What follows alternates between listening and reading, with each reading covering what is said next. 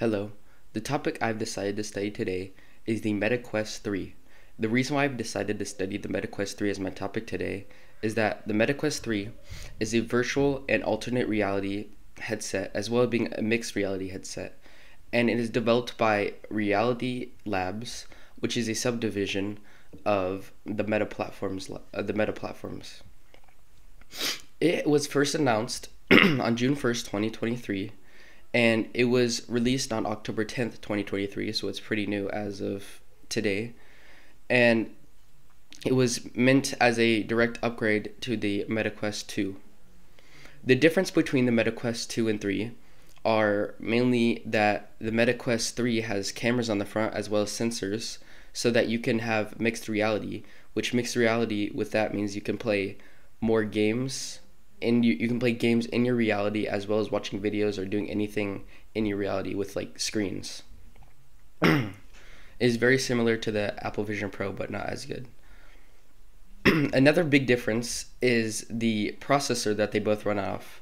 The MetaQuest 2 ran off the Snapdragon XR2 Gen 1 chip, which is not as good as the one that the MetaQuest 3 runs off of, which is the Snapdragon XR2 Gen 2, which gives it way more raw graphical performance than the first Snapdragon chip. The Quest 3 is mainly controlled with controllers, specifically the Touch Plus controllers, which are controllers that are ran off of AA batteries and are not rechargeable. But it's also able to use the Touch Pro controllers, which come out the Quest Pro, and it can also do hand tracking, and the hand tracking is not as good as something you would see in the Apple Vision Pro, but is also pretty good as well. The MetaQuest 3 comes in two different storage options, which are 128 gigabytes, which costs $500, and 512 gigabytes, which costs $650. And it runs off of 8 gigabytes of RAM, which is LPDDR5 RAM, which means it is very fast. And since it runs off the Snapdragon XR2 Gen 2, it is a very fast piece of hardware.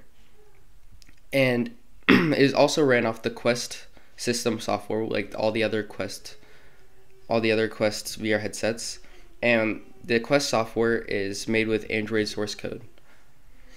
The main display that it has is an LCD display that can run 2K and even 4K sometimes, which is 2064 by 22.8, which is a big major upgrade over the MetaQuest 2, because the MetaQuest 2 could only run around 2K or even 1080p, with it having an 1832 by 1920 display. But that's all I have. Bye.